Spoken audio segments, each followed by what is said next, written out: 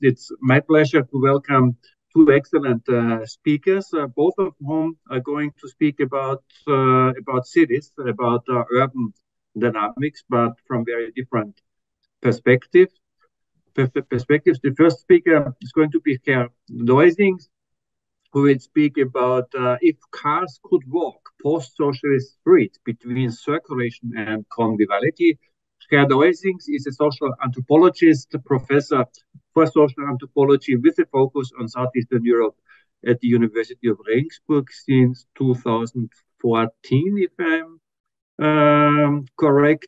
He is also spokesperson, speaker, main coordinator of a large project that we launched in Regensburg this year to expand and further develop Southeast European studies, and the cooperation with Rijeka, with the University of Rijeka, is very much part of this project. Before coming to Regensburg, I belonged to the faculty of the School for Slavonic and East European Studies at UCL in London, which is the second most important place to study Southeastern Europe after Regensburg, of course. Kenjar speaks to us from Rijeka, I guess.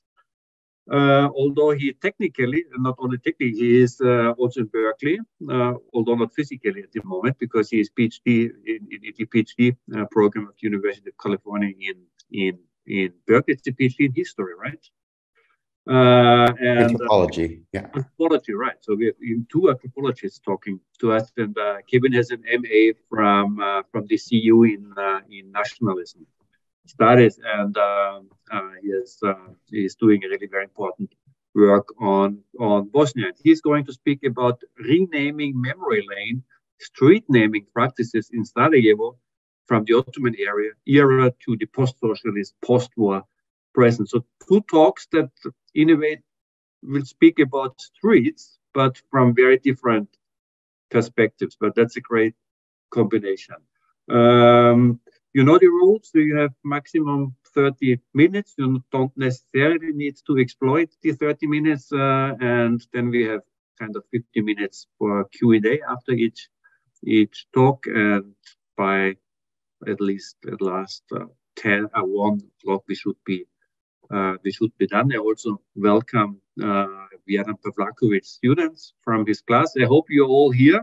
If not, we will tell Vjeran. And you're, of course, also invited to ask questions after the two presentations. The first one will be Ger and Kevin. Ger, have a presentation to share with us.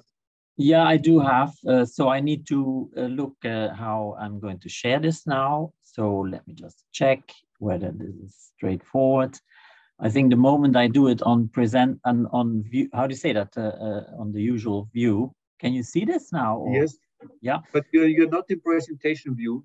Exactly. When I do presentation view, I can't see you anymore, as my experience. So I'm going to do this now. Yeah, I do see myself also. Yeah. Okay.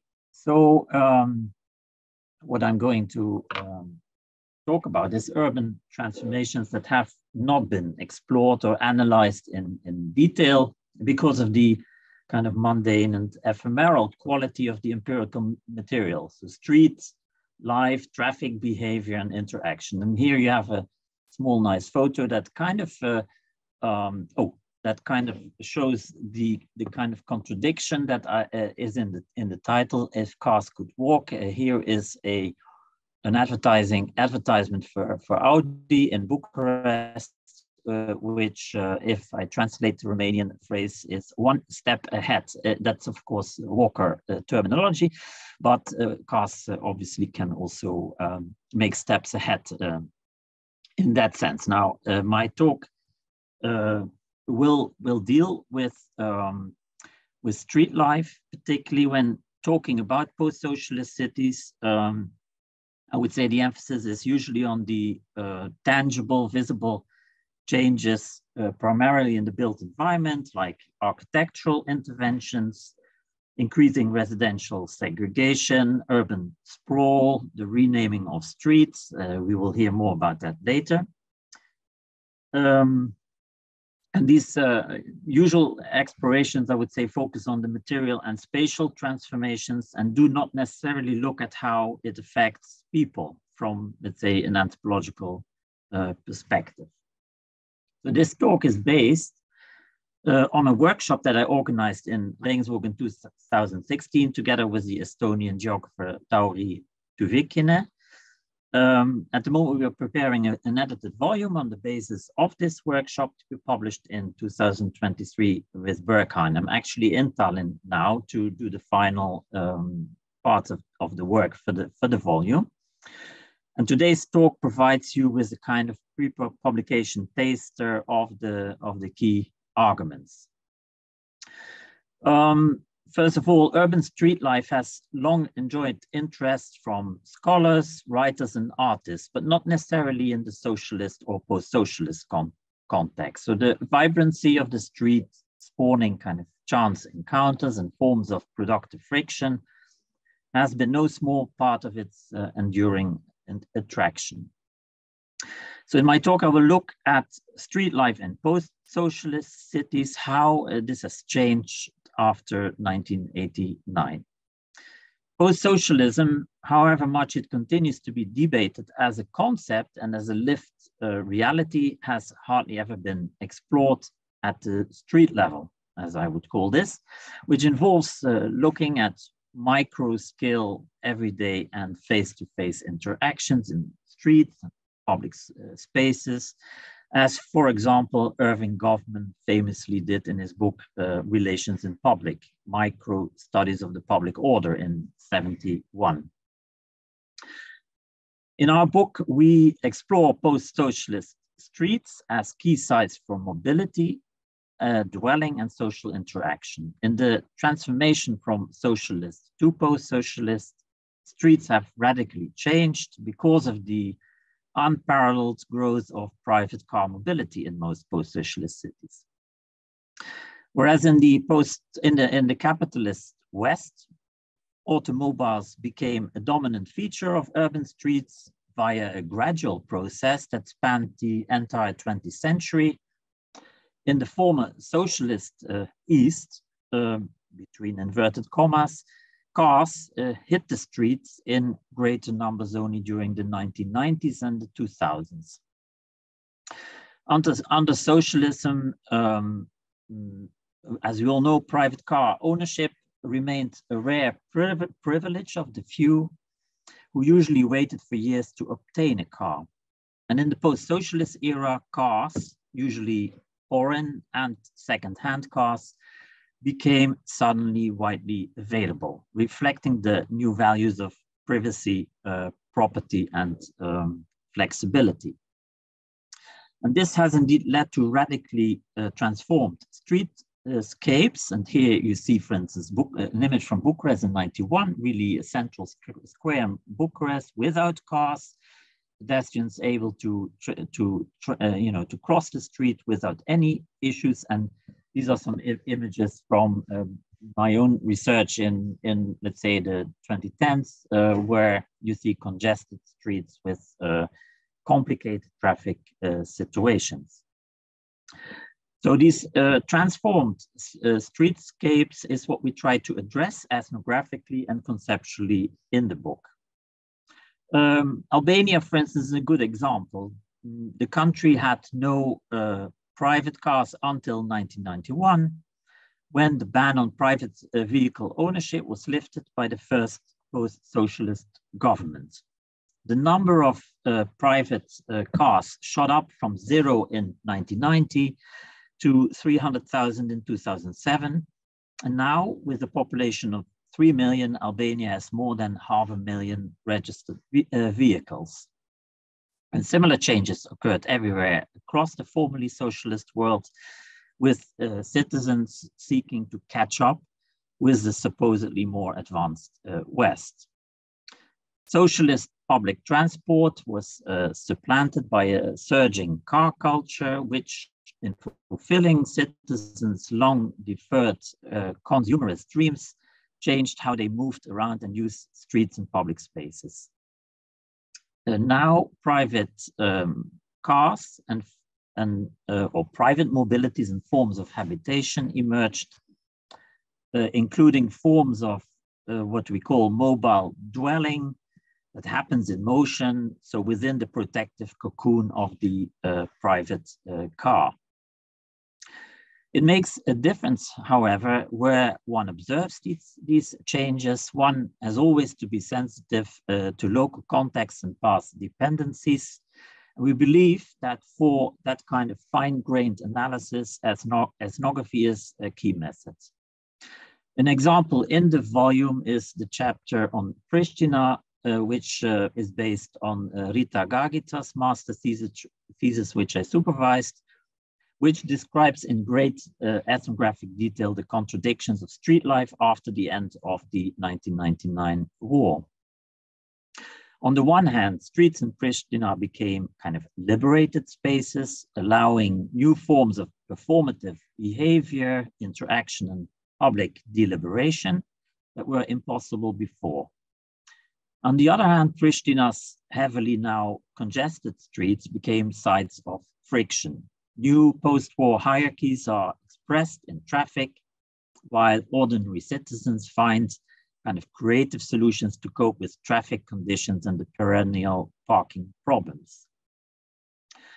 So I think ethnographic approaches are essential, even though scholars, especially historians and geographers, have shown interest in streets, for example, in renaming practices after the end of socialism, micro-scale ethnographies of everyday life, and the vernacular strategies of adaptation to the new circumstances in post-socialist streets are indeed largely lacking. And the intention of the book is indeed to bring these lived experiences to the attention of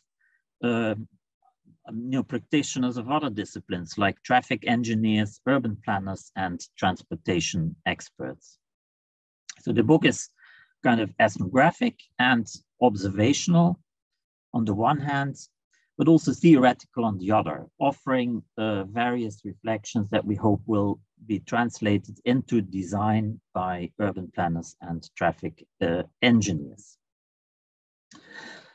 So in terms of other disciplines that have looked at street life in history, the available literature focuses on car mobility and automotive production under socialism, when talking about Southeastern Europe or Eastern Europe, and the growth of a consumerist car culture during late socialism in competition with the West. So here you have a few titles. By the way, Irving Goffman's book that I already mentioned is on the left. Worth mentioning are the two books published by Louis Ziegelbaum, his monograph Cars for Comrades from 2008, and then his edited volume, The Socialist Car from 2011. These studies pay no attention to clashes with other transport modalities or the transformation of streets into car-dominated spaces, as this had actually not happened at the time. They also do not track the changes into the post-socialist period. So in our volume, we actually ask what this post-socialist car invasion has meant for the urban fabric of cities. We question the love affair with the car, and as well as the unthinking acceptance of car-enabling urban planning measures, which have marginalized, let's say, the social functions of streets, turning them into roads, the function of which is to meet the exigencies of motorized vehicles. Hence, we shift attention away from a focus on circulation, as is very common amongst traffic engineers, for example, towards the convivial aspects of life in public spaces, following in the footsteps of thinkers like Jane Jacobs, Ivan Illich, and Richard Sennett.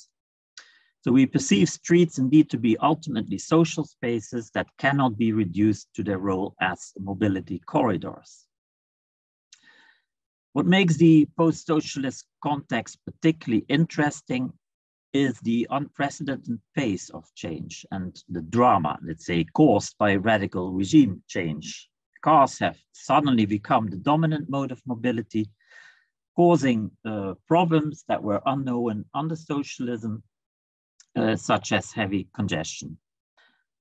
Local variations, though, are very important. Transformations take place at different speeds and scales and with varying intensity in different sites.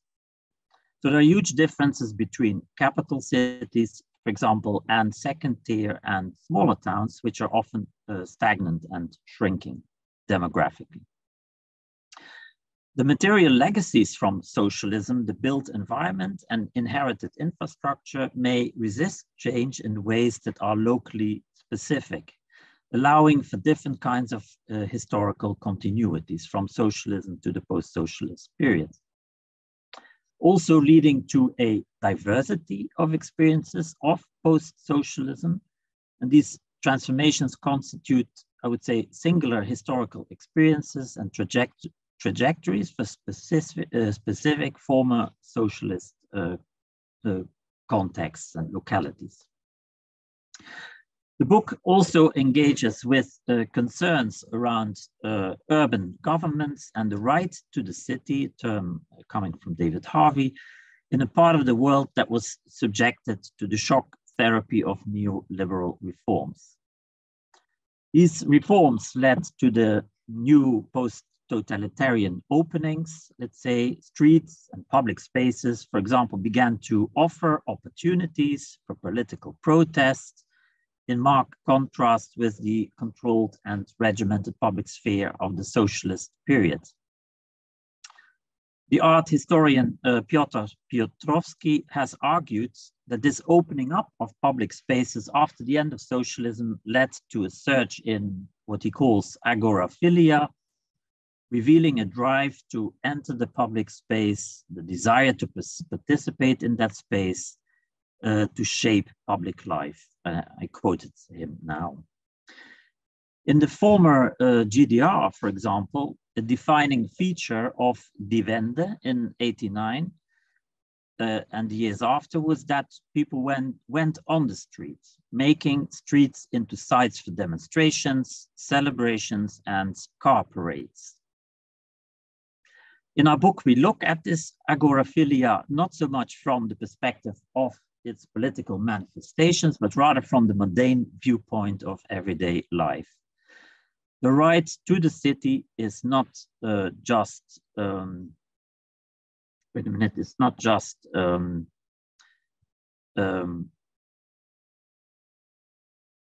right to the, I've lost track a bit. The right to the city is not just the right to raise on occasion one's voice, but also to be present and insert oneself into public spaces and shape urban futures. Still, in certain countries in the post-socialist world, the streets and public spaces remain under strict agoraphobic surveillance, to use another of Piotrowski's terms. Authorities assert themselves violently, as we know, because as an anti-government protests in Eastern Europe and beyond show, losing streets to protesters means losing control. Even if the state's regimentation of public space is unavoidable, streets always retain elements of the public, even if its publicness is suppressed, as during socialism, or in today's commodified spaces, such as shopping malls, where protests are equally unwelcome. Citizens, and particularly artists, I would say, have found ways of subverting the spatial order, carving out niches of relative freedom at semi-private or exurban sites. So every city consists of a complex meshwork of streets and roads. And we distinguish between streets and roads, making some sort of ideal, typical distinction between these two concepts. As cars have invaded streets and roads, we distinguish between the two, between streets and roads, even if the boundaries between the two are not sharp and each can blend into the other. In brief, we define roads as thoroughfares primarily facilitating motorized traffic, whereas streets are multifunctional convivial spaces that serve important social functions. Streets have many contradictory features, combining flow and friction, speed and slowness, and mobility and immobility. And as such, they are governed by formal and informal codes of conduct alike. Streets often include sidewalks and shops. According to the doyenne of street studies, Jane Jacobs, in her classic book, The Decent Life of Great American Cities from '61, the ideal street has traffic flanked by broader sidewalks and a variety of shops on both sides. And lots of attentive eyes on the street, as she calls it, of residents and shopkeepers, observing what is happening, allowing for a degree of public safety, trust, and security. Roads, on the other hand, primarily facilitate the flow of motorized traffic, so they are not accessible to all. Together with ring roads and highways, they provide the infrastructure for motorized traffic. Their smooth surfaces make high speed and frictionless movement possible, excluding slower modes of transport. And as such, they are associated with speed, progress, and modernity, marginalizing slower modes of mobility, such as walking. We fully agree with critical urbanists such as Jane Jacobs or Peter Norton, for example, who've been highly critical of how high-speed vehicular traffic transforms streets into mobility corridors, thwarting their potential for conviviality. These corridors, traffic corridors, remain detached from the local context, so they impede interaction and negatively affect the social fabric of a local settlement or an urban neighborhood. Vehicular traffic strips down people's communicative behavior, so moving around in cars leads to the suspension of social engagement with other participants in traffic and street dwellers, dissolving environmental awareness in the broadest sense, turning vehicles into what senators called cognition-impaired machines. The other side of the coin is that motorized traffic, roads, and arteries enables the emergence of new neighborhoods, such as gated communities at the peripheries of cities, as I have shown in my chapter on the periphery of Bucharest. In the book, we talk about post-socialist streets in the plural rather than the post-socialist street, as the variations in this part of the world are considerable, leading to different paths of development. Socialist countries had, for example, extremely varied levels of car ownership and car mobility, to mention just one parameter. As I already mentioned, Albania banned completely private cars, while neighboring Yugoslavia developed a popular socialist car culture, producing small, affordable zastavas for the masses. In 1980, the GDR had the highest share of privately owned cars in socialist Central and Eastern Europe, with 151 cars per 1,000 inhabitants, as compared to 31 cars, so just a fifth of that, per 1,000 in the Soviet Union, and 11 per 1,000 in Romania. So these are some figures from around 1980. Many socialist countries had their own car brands and production plans. So as one author in the book argues, there are also continuities with the socialist period in this respect. Because of this, we question the idea that post-socialist cities have been simply in transition, copy-pasting the car culture of the West. It is a mistake to assume that the former socialist countries simply reproduced trends in the West at a delay of 4 decades, as if socialism never happened. From our perspective, the situation is far more complex, in that there are still dominant post-socialist legacies and post-socialist path dependencies that play a crucial role in what forms mobility is taking. Because of this, we use the concept of chronotopes, of unique configurations of time and space in specific cities and streets. Every post-socialist chronotope in any given place has evolved from the locally specific socialist milieu and hence can never be a carbon copy of urban streetscapes in the West.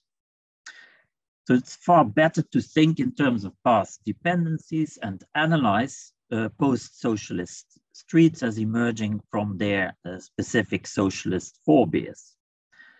Socialist legacies continue to play a role in the built environment and street layouts or other remnants like material and immaterial alike.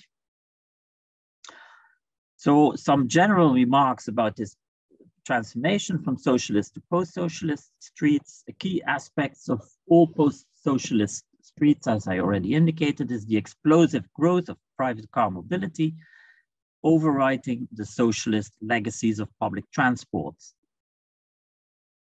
Nevertheless, socialist practices may linger on. For example, the informal, let's say, survival strategies that developed out of socialist automobility, which was dominated by shortages of car parts, for example, and they continued to inform post-socialist forms of bricolage and tinkering.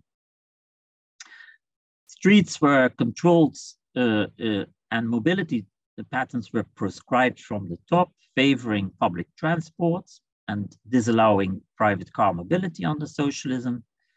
And if automobility existed, it was in the form of heavy vehicles like trucks and buses, while smaller cars usually served the needs of the nomenclatura.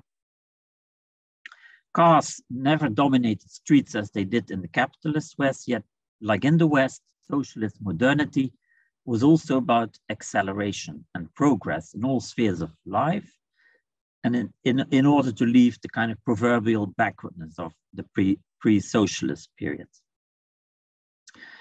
Motorized vehicles and electric public transport became tokens of progress, with the nomenclatura indeed claiming vehicles as their personal prerogative, as Emma Goldman already noted, describing early revolutionary Russia in her book, My Disillusionment in Russia.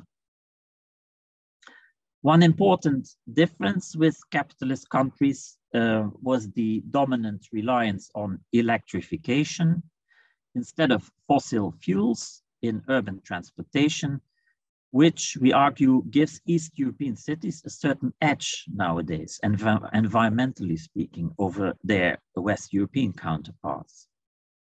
In spite of these socialist ideas of accelerated mobility, the 1980s and 1990s came then to be associated with stagnation, exemplified in the proverbial queues of people waiting for the bus or tram as public transport was crumbling. With cars dominating the cultural imaginary nowadays, public transport is seen currently with disdain. Car ownership became a marker of the break with the socialist past and a vehicle for expressing class distinctions between, let's say, the winners and losers of transition. As one of the chapters in the book shows, automobility became a mode of male self-fashioning. In the early post-socialist years, for example, men invested in expensive-looking cars that would signal their success rather than in upgrades to their own private apartments. I know these stories for Bucharest. Vehicles are symbolic in other ways, not only offering the means to express social difference, but also exemplifying the post-socialist moral order or lack thereof. Speed equals social status, expressing liberation from a condition of subdued living without cars imposed by a repressive socialist state. Fast cars give drivers a sense of freedom, which is especially important for those with attitudes hostile to the state, as can be seen elsewhere too. In the feral years right after the end of socialism, driving at high speeds on bad roads seemed to have compensated for the many lost years spent without private cars, turning roads literally into graveyards, lined with numerous informal cenotaphs and floral tributes for people killed in traffic accidents. The post-socialist condition is indeed discernible still in people's hostile attitudes to the previously repressive state. Many car drivers, not seeing the state as guaranteeing public order, show disdain for state officials such as traffic police. Extreme and transgressive street practices such as speeding, queue jumping, and various other forms of rule breaking seem to be more widespread, making traffic in cities such as Bucharest or Tirana look intimidating. As the state hardly ever punishes this behavior, people continue to improvise and solve traffic and other existential issues by artifice, following the maxim, necessity knows no law, as we, for instance, show in the chapter on Prishtina. The streetwise informality and breaking of rules consists not only of finding creative solutions, but also of the application and exploitation of unwritten and vernacular rules of interaction that do not correspond to the official rules. Also here, social interaction is never far away. For example, in terms of the eye contact and the gestures needed to negotiate one's movement in concert with other participants in traffic.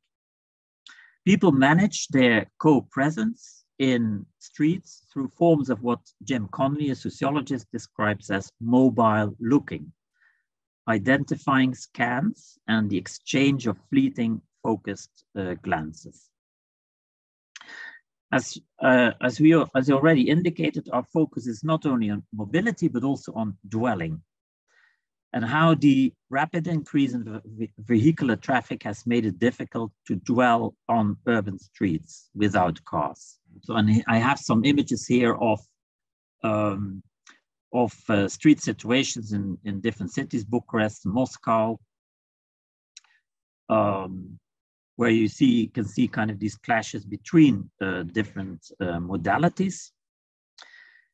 It speaks for itself that the car mobility literature has neglected forms of dwelling or immobility and the convivial aspects of street life, which primarily emerge by virtue of pedestrian and other slow and non-motorized traffic modalities.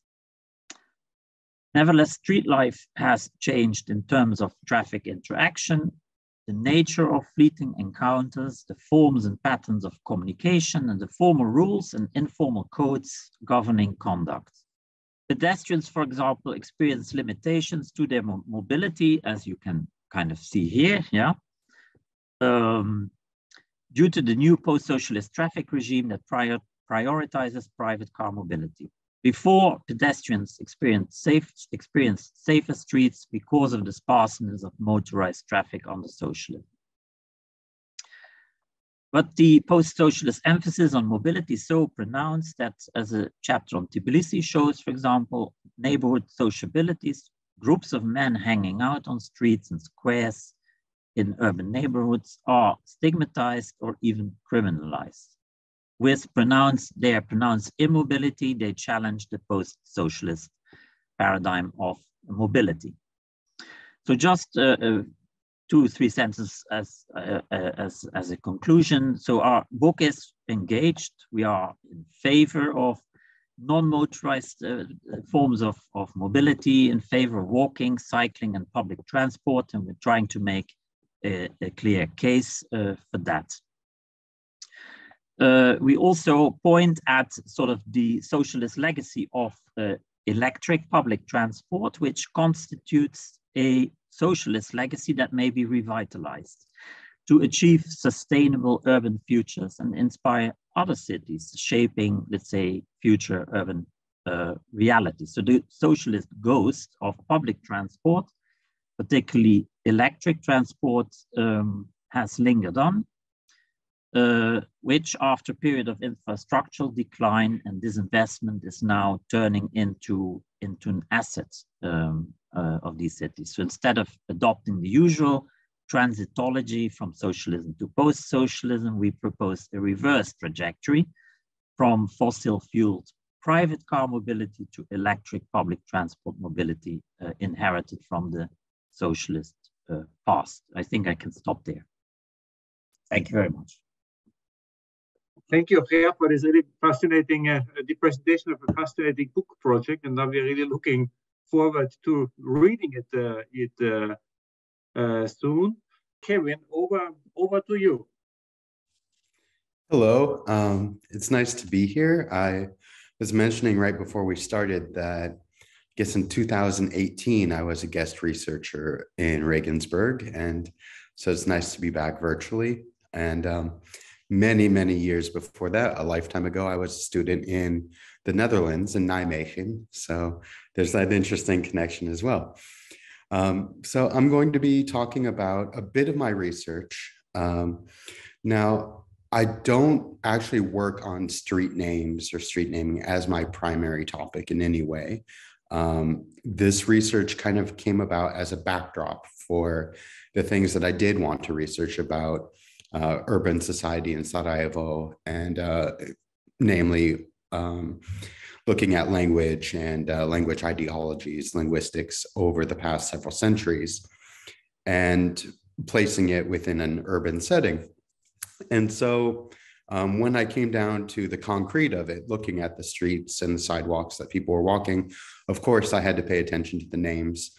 And what started as a backdrop kind of became an article of its own. And so this is what I'll be sharing today. I'll go ahead and start my presentation here. And all right, I think you can all see it, yeah?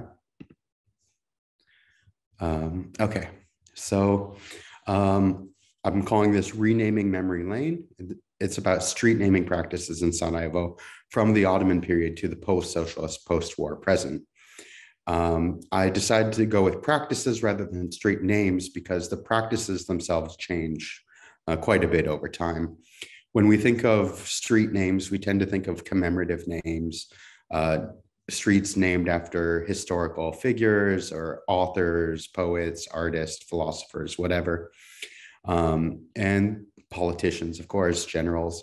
And this is a relatively recent practice. So I want to actually start by going back to Sarajevo in the Ottoman period and just looking at some of the bridges to begin with. So here's the Čumoria Bridge, and this bridge is named for čumur, which is coal. It was connected to the sword makers market, where the sword makers guild would come to the bridge and dump their hot coals into the river. And so the name of this bridge comes from this practice and how people engaged with the space. Moving to the next bridge here, we have Latinska Čuprija, and this is called Latinska or Latin Bridge because it connects to Latinluk, which is historically the Catholic enclave of Sarajevo. Originally, this is where the stonemasons from Dubrovnik settled when they built much of the city. Moving forward, we can see Careva Čuprija. Here's the Emperor's Bridge, and it's named for the Emperor's Mosque that it connects to. So up here we have Basharshia. This is the main marketplace. And we see here that the names of these streets come from the particular guilds that operated on these streets. Here in the middle, we have Mugeliti, which is the bookbinders market, and then Mali Mugeliti next to it. Then Kuyunjiluk, which is the goldsmiths. down at the bottom, Chorchiluk, which are the furriers in the fur trade. Chismejiluk on the side there for the boot makers.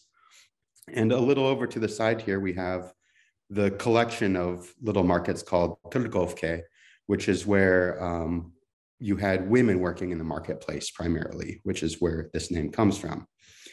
So we have another kind of street name that comes up in this period, where we see these little streets here. There's from left to right, Haji Petrovica, Julagina, and Kraljevica. And these are family names, and they come about usually on these very small alleys, a sokak really, where you have this prominent family living, and there's a direct connection between the family living on the street and the name on the name of the street. And this is an Orthodox neighborhood largely. Then here you have two of the main streets in town, Chamalusha on top and then Ferhadia down below. And these are both named after the neighborhoods of the same names. The neighborhoods themselves took the names from mosques in the neighborhoods, which was the Mahala, or neighborhood, is kind of the lowest administrative division within the empire at the time that was centered around a mosque. So Ferhadia goes past the Ferhad Beg Mosque, and then Chamalusha by the Hoja Kamaluddin Mosque. So Chamalusha is Kamal's street in this way. Now, this map isn't actually from the Ottoman period. It's from the very first days of the Austro-Hungarian occupation. So this was about 1880, I think this map was drawn. And you can see here that one of the large streets, which used to be called Tashlihanska, named after the stone Karavanserai, the stone in Tashlihan, is now Franz Josef Street. You can see Josipa in the middle there. And this is the first proper commemorative naming in the Habsburg period. This is named after, of course, Austrian Emperor Franz Josef. And to the right of it, on the bottom, you see the officers' casino. This is today's Dom Armee. This continues to be this kind of military building. And then another name that comes up very early here is Filipovich Platz. This square used to be called, originally it was called Siyaset Meydan, which means government square or punishment square, because this is where public punishments and executions were held. Over time, it took the name At Meydan, which means horse square, because this served as the primary horse market in the city. And when Austro-Hungarian General Filipovich came in 1878, he set up his barracks here and the square took his name. So moving into more firmly into the Austro-Hungarian era, we can see here that now the barracks has taken the name of Franz Josef, and so has the square. It's no longer Filipovich, it's now Franz Josef Square. One of the big developments that happened in the early Austro-Hungarian period is the regulation of the river. And this happened under the Austro-Hungarian governor of Bosnia, Johann von Appel. And so here you have the walkway, the embankment being called Appelova Obola, or Appelkai, I believe in German, K. And then up here you have one of the first commemorative streets that was in place, where one of the things, you don't see this wide scale renaming of streets in this period, but when a new street is built, it typically takes this commemorative conventional form of naming. So here you have Rudolfova after Franz Josef's son, who I believe had committed suicide the same year that this street was built in the Meyerling hunting lodge incident. And it leads right up to the cathedral. And then moving to a newer part that's being developed, you have the first museum coming about and a train station being built. So you have Kolodvorska, train station street, And then this walkway along the river where it was again developed is named after Beni Kale, Kalevo Sheteliste. And he was the Austro-Hungarian joint minister of finance who kind of served as the colonial administrator of Bosnia during this time. Now, when you have the Kingdom of Yugoslavia coming into being at the beginning of World War I, end of World War I, excuse me, you have this wide-scale renaming. Anything that had an Austro-Hungarian name needs to go.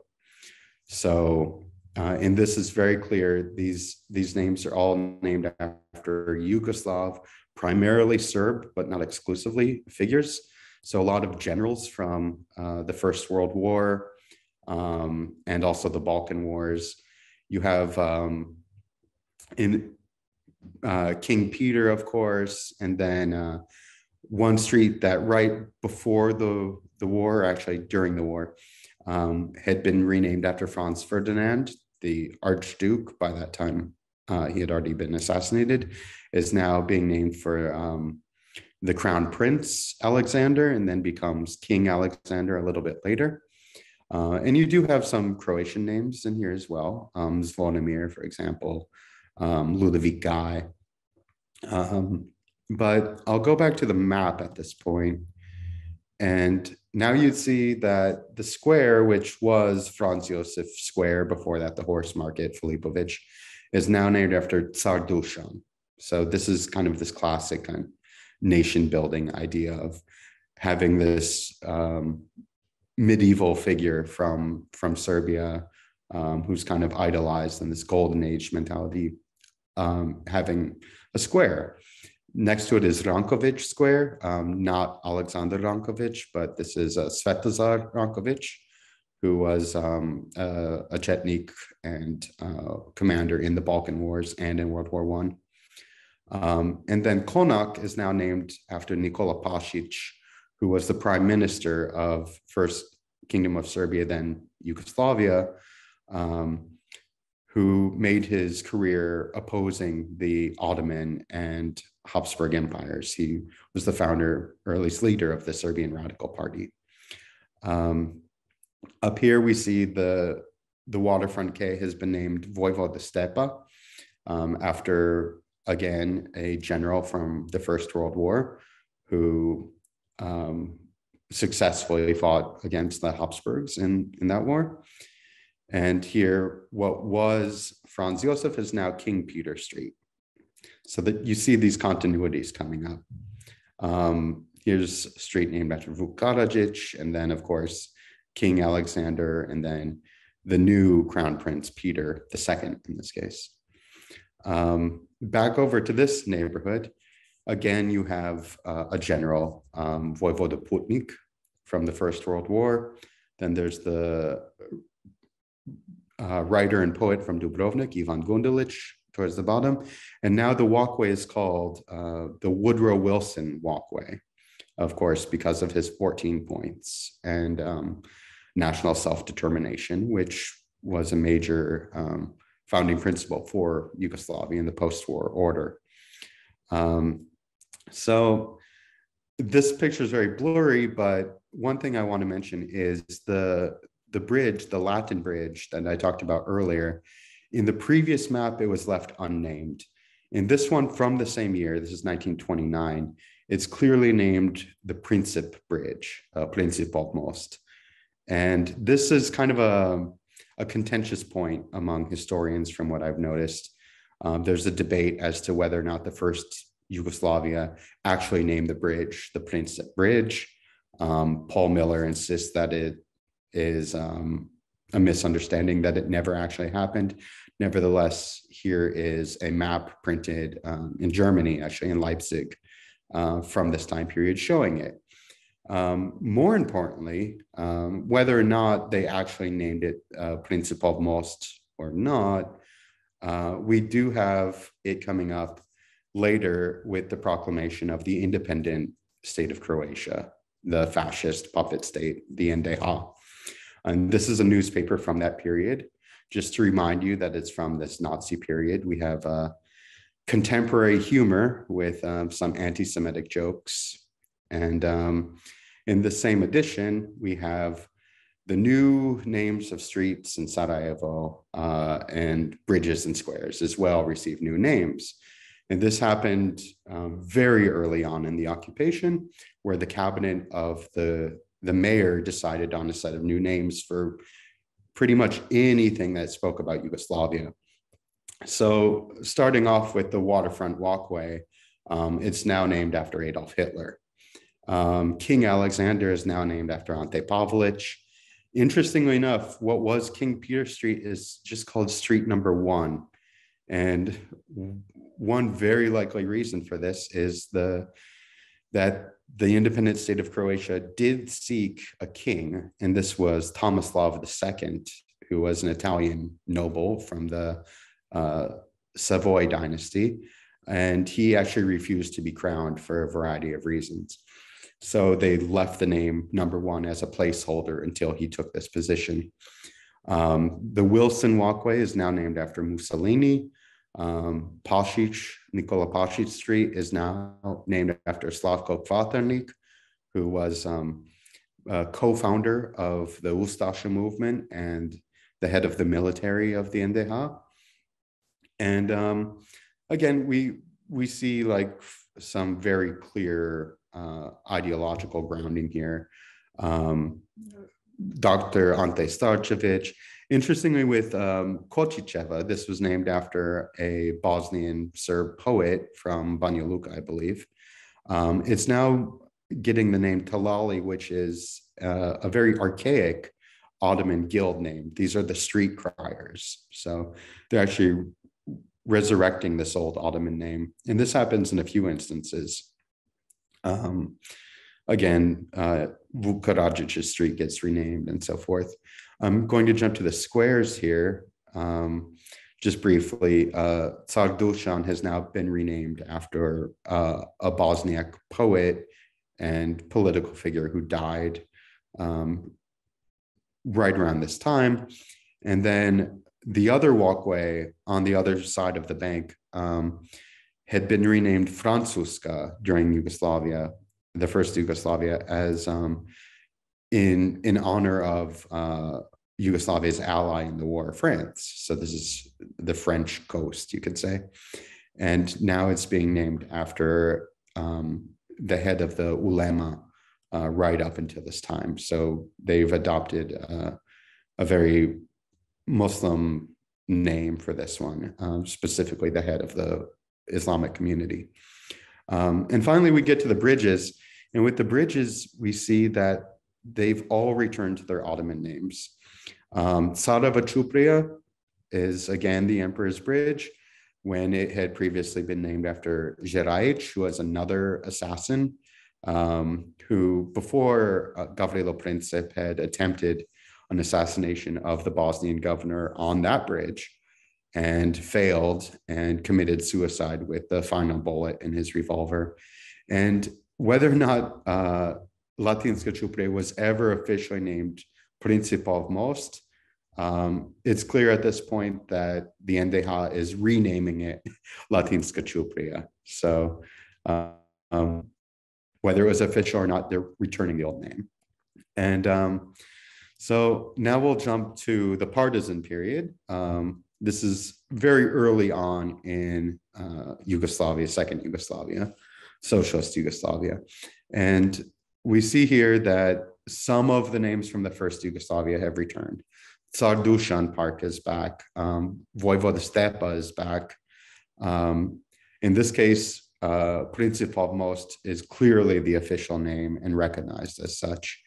What was once King Franz Josef Street and then King Peter, and then street number 1 is now named JNA Street, the Jugoslovenska Narodna Armija. And over here, what was Konak and then Nikola Pasic and then Kvaternik is now Nuria Pozderac, who was vice president of AVNOJ. He was an anti-fascist. So going from a fascist to an anti-fascist. And interestingly enough, I find this one kind of clever. What was once Francuska Obala, French embankment, is now named after the Paris Commune. So they've taken the French name, the French theme, and adjusted it towards socialist and revolutionary values. Just to give you a little, of course, the main street is Marshal Tita, as it is today. This name hasn't changed, and I'll come back to that. Here's Svetozar Markovic, Nikola Tesla. And just a little hint at when this actually was made. What's now Alipashina ulica in this map is called Moskovska. So this is before Tito's break with Stalin. So you have Moscow Street, and coming down here, you have Red Army Boulevard. And Mussolini's walkway has now returned to Wilson's. Now, a couple decades later in socialist Yugoslavia, you have a very interesting book coming out. And this book is The Streets and Squares of Sarajevo by Alija Betic.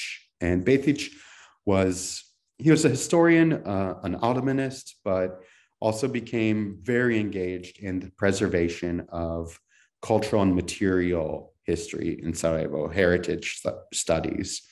And he had a state position for this. And he wrote this magnificent book. You can see he finished the manuscript in 1970 on the 20th anniversary of the liberation and socialist development of the city of Sarajevo.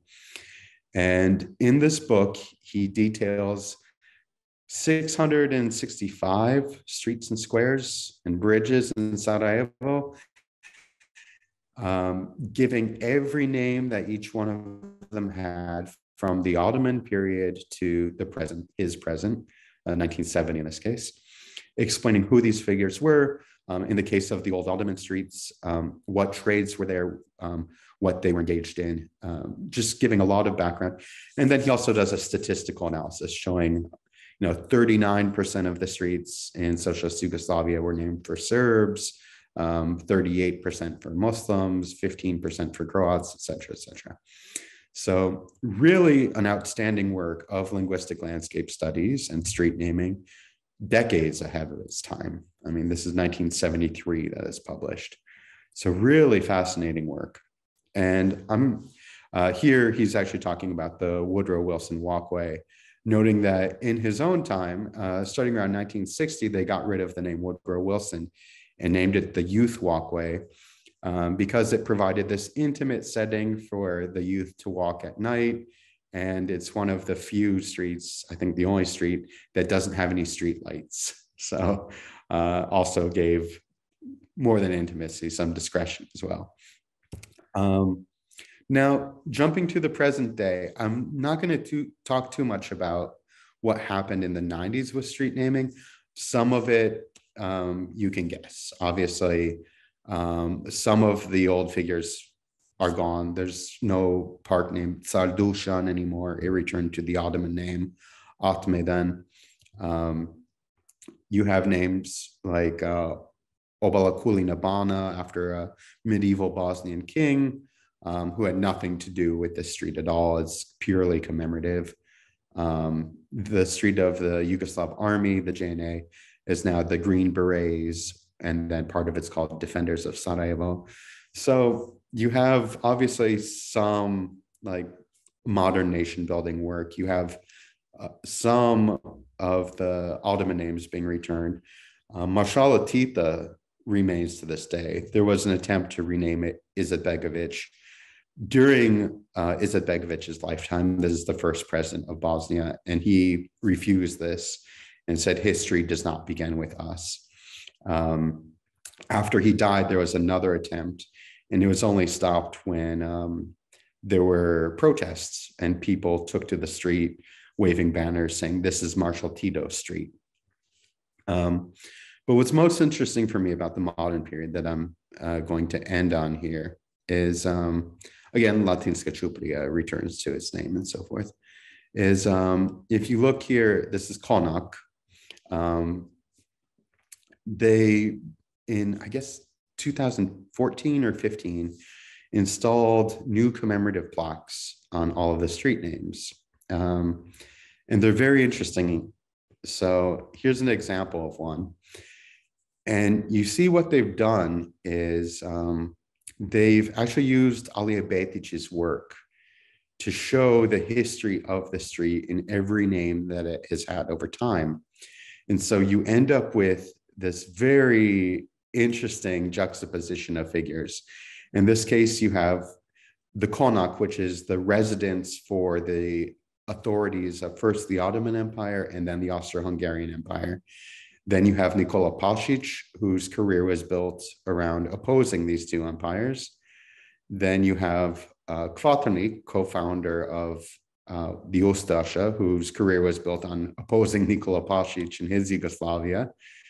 And then you have Nuri Pozderac, who, as an anti-fascist, of course, was dedicated to opposing Kvaternik and everything that he stood for. So a very strong juxtaposition here. And then finally, the restoration of the old name. And so this is what I call the meta commemorative turn, where now it's the commemorative names that are being commemorated. Interestingly enough, you see at the bottom, this plaque was paid for by USAID, the US Development Agency, their Swedish counterpart, SIDA, and then the municipality of Old Town Sarajevo, of Stari Grad. And it's one of 250 plaques that have been put up. As to the motivations of this, I can't say that it's strictly to render clear the ideological strata of the city and the stakes engaged, the stakes that people are engaged with in naming streets, but rather there's actually a purely economic motive behind at least some of this, is that many of the old streets in Basharshia, their names had never changed. They're still the original names of the guilds, Kuyunjiluk and Çizmeciluk and so forth, Mujaliti. And a lot of people in today's Sarajevo knows what some of these names mean, but probably not all of them. But more importantly, tourists would have no idea. Maybe people coming from Turkey would could recognize a few of them.